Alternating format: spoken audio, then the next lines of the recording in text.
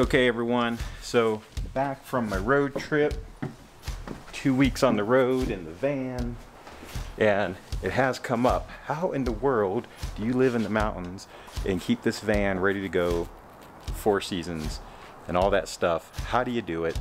And so let me show you.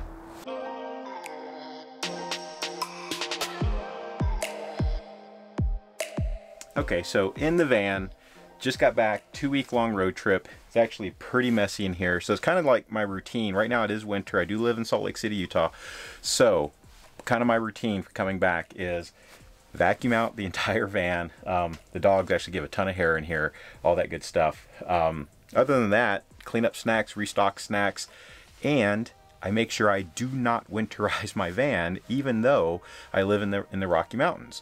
And it's been getting to about 18 or 19 degrees every night, so hard freezes every single night. And this week it started getting up into the low 40s, but generally it's been staying in the 30s, sometimes just right at freezing or just over. So how do I keep the van 4-season ready all the time and I don't winterize it? Whenever I come home with the van, I do a couple of things. But for you to be able to do this in your van or Class B or RV, whatever it is, you have to know a couple things. One, you have to know your equipment, your electrical equipment, and all that good stuff. 2, you have to know where your tanks are, where your plumbing lines are at, and everything like that. And I'm not talking about to the level that like you built your van or anything like that. You just need to generally know, 1, where your freshwater tank is, where your gray water tank is, where your black tank is, and where your water pump is. If you have a furnace that heats up, let's say the van and your hot water, or just a hot water heater separate, you need to know where that is too and where the lines are running to that.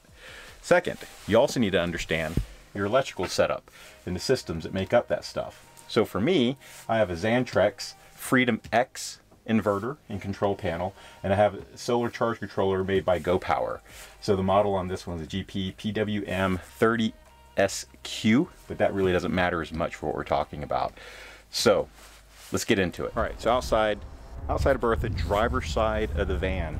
So for me, my van, the 2020 mod on a 2019 Transit frame or chassis. So what I could tell you, and I think I've shown this before, is that my black tank's back here, at least the valve is. My gray tank is about the midship on the van is right here, 2 separate valves. But all my tanks are technically inside the van except for the gray tank. And let me show you how that looks. Kind of right here. This black thing right here with this flap hanging down is my gray tank. And actually this is my gray tank heater that's kind of fallen off a little bit on the road, but got to patch that up. One of the repairs you have to do when you have a van, things do break on the van, especially if you use it as much as I do. So patch that up. And as you can see kind of down here, if I can get that in frame and get some light on it, I'm not sure, but I have my gray tank, and then I actually have the little pipe that comes out into the valve right here. So all this is exposed on my van. Now, when I say that's the only tank outside the van, but I still have a black valve down here, here's what that looks like. So underneath the van, you can see I'm behind my black tank valve right now.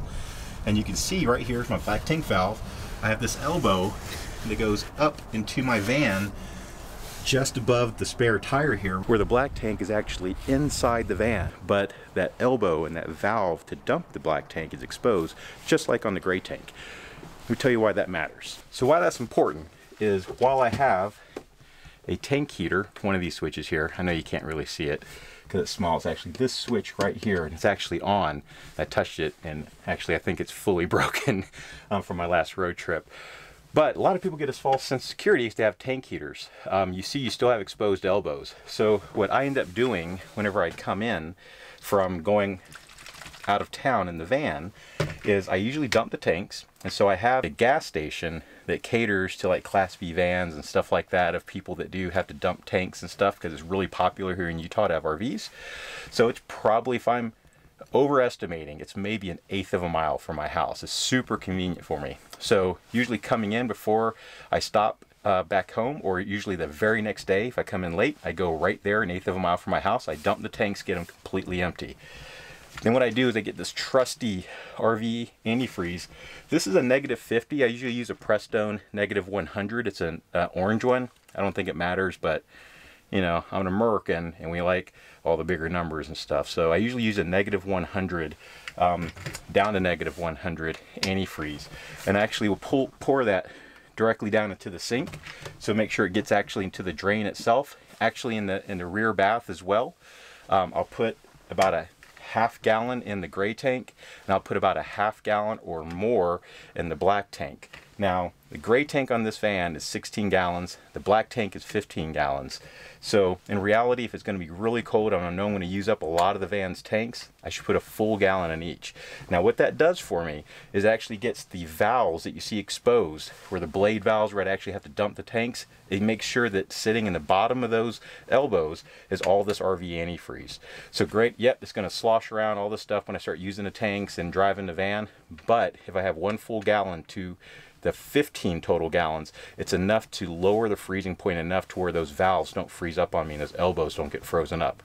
Learned that the hard way on this road trip, this last 2-week one I did, camping in Ouray, actually in a KOA, actually 12 degrees, couldn't dump my tanks before I got there, couldn't dump them when I got there.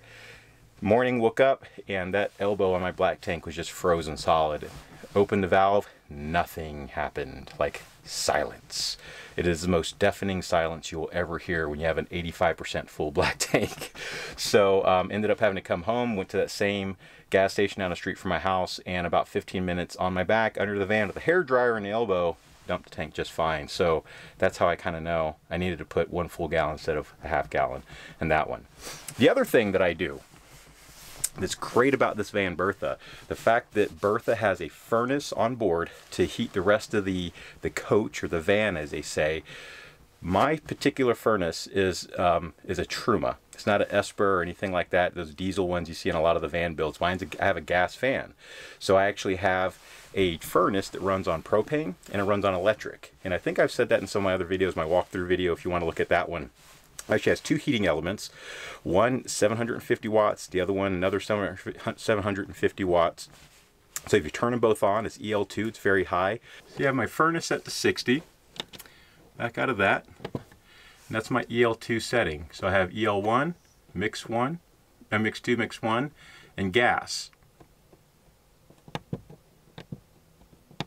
So what that means for me with the van is that I can actually have this thing plugged in to either power running from the solar or running from the van's power and still power this thing and not run any propane from my propane tank to heat the van on the inside. And you see here I keep it about 60. Now the way that I do that at home, again, I know what kind of equipment I have under the bunks, that my particular van setup, I can either plug in 30 amp power, either from my generator or from shore power, or I can plug it into my home. Now most US homes have 15 amp service, at least at the outlets. And so generally speaking, if you want to plug into a van or an RV to your home, you can do that. But a lot of the vans, depending on the systems they have set up, what you have bought, what you upgraded, whatever it is, sometimes you have to go into your settings and actually set it up for 15 amp service. And sometimes not all your systems run on that. What I found with this van is that this will automatically select between 30 amps from the van, 30 amps from shore power, from a generator, or 15 amps from a home. It automatically knows what you have it plugged into, and it shows it here. So usually this top light here, you can kind of see that. That top light usually means that I'm on shore power or a generator. The middle light means that I'm running exclusively off a battery. So you can see the van thinks it's plugged into shore power or thinks it has a generator. Let me show you how I did that.